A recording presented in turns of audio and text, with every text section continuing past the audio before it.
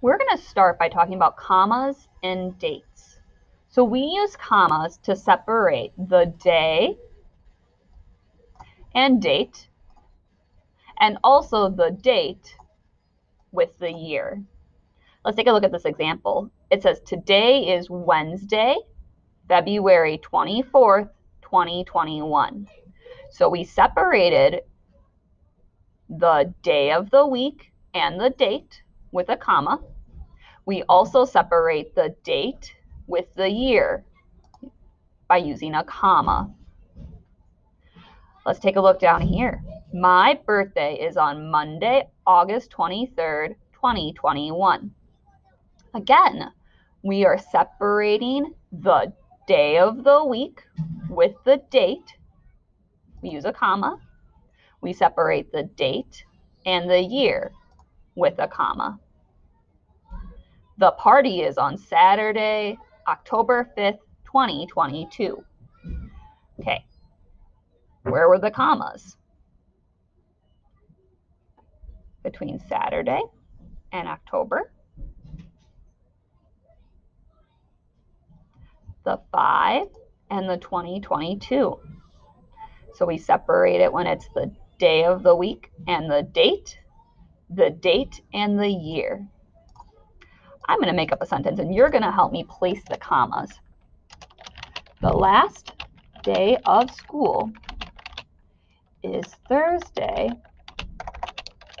June 2nd, 2021. Period. I didn't put the commas in. Where do the commas belong?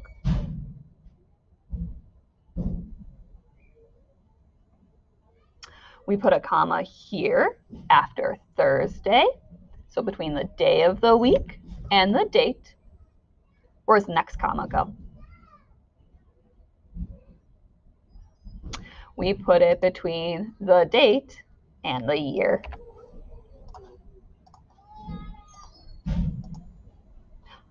We are now going to be answering this prompt based on long ago and now. Do you think being a kid is better now, or was it better in the past? Why?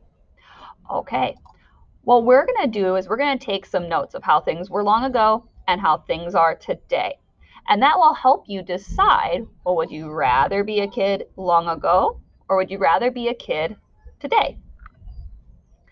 So let's go ahead and we're going to go back and look in the story. We're going to start by reading right here. It says, today we ride in a car. It is a fast way to go. It is fun to take a trip with mom and dad. So cars are fast. Here it says, long ago, people rode in wagons. It could take a long time to get places. So the trip would be long. So let's go ahead and we're going to write both of those ideas down in our notes. So long ago, they had a wagon, and it would be a long trip. Today we have a car, and it would be a fast trip.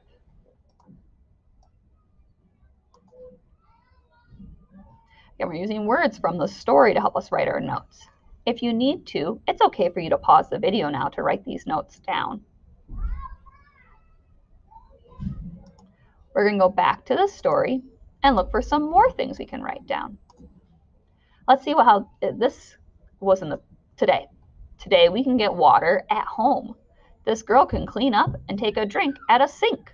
So we have sinks in our home. How'd they get water long ago? Long ago, people used to get water at a pump. This girl pumps water while this boy takes a drink. So that's something to think about. Today we have a sink in our house, but long ago you had to go outside to a pump. So let's write those ideas down. So long ago, they had to use a pump outside. Today we have a sink inside. So you decide, would you rather have long ago when you got to go outside and use a pump, Or do you like using the sink inside? Last idea, let's go here with schools. So it said long ago, kids went to school just like us, but lots of schools had just one teacher. Big kids and little kids were in the same class. That means if you have any brothers or sisters or maybe cousins that are older than you or younger than you, you might be in the same class as them. Today, kids attend class one grade at a time. Then it asks us, which grade are you in? Well, we're all in first grade. So that's something different too. So long ago, all kids, doesn't matter what age they are, were in the same classroom. So they only had one teacher and one classroom. So long ago, for our note, we're going to write they had one class for everyone. I know that was a little long. I'm going to go ahead and it should go down to the next line. And then here we're going to write class is by your age, right? Depending on how old you are, that's what class you're in. Class is by age. Okay, let's take a look at our notes one more time.